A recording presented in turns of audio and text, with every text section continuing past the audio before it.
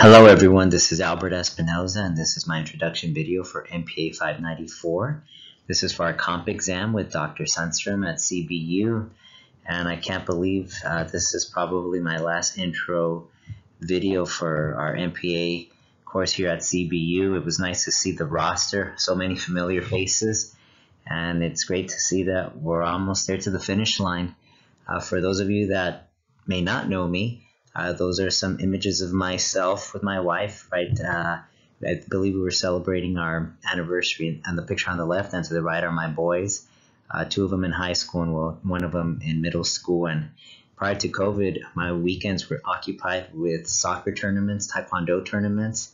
But now, post-COVID, there's a lot of time at home, a lot of work, and a lot of just homework, if anything else. So let's get started. I currently work at the city of Rancho Cucamonga, and I'm very fortunate and blessed to be there now for 4 years. Currently, I'm at the Public Works Department, leading and managing a team of great individuals who work behind the scenes to make that city look beautiful.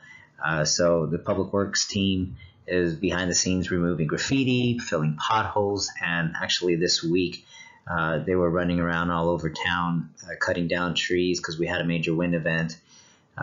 Clearing the roads, trying to clear debris.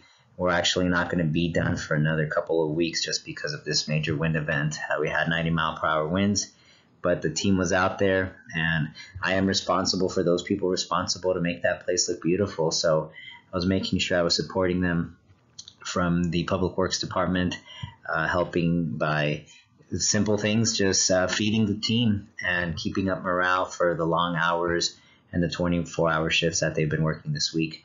So I'm very fortunate and blessed to be working for a great agency and a great group of people. My hobbies include going for runs, and recently my wife and I converted our garage into our new gym.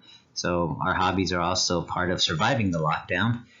We do have game night with my boys on weekends when we have an opportunity, and currently we've got the Uno tournament going around. So it's just fun getting together on weekend nights and playing Uno for countless hours and just passing the time.